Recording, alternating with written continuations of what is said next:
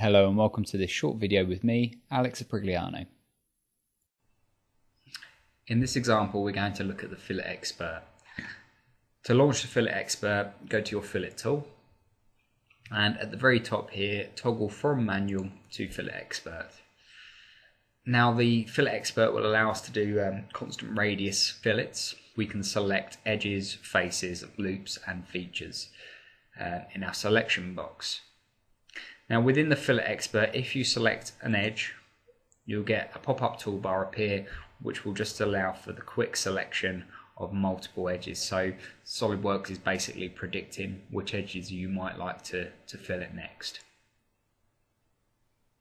Well, when you're happy with your selection, just hit apply. Now the tool stays open, allowing you to perhaps define a different size of fillet and then create a different selection.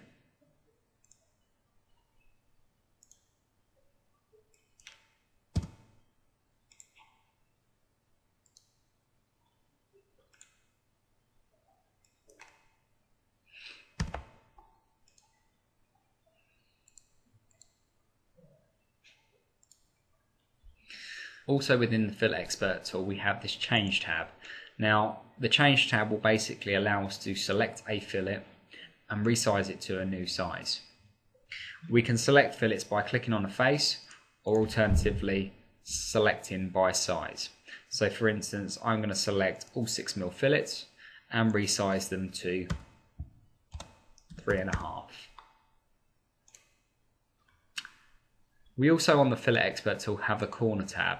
This will allow us to select a corner where 3 fillets come together at a common point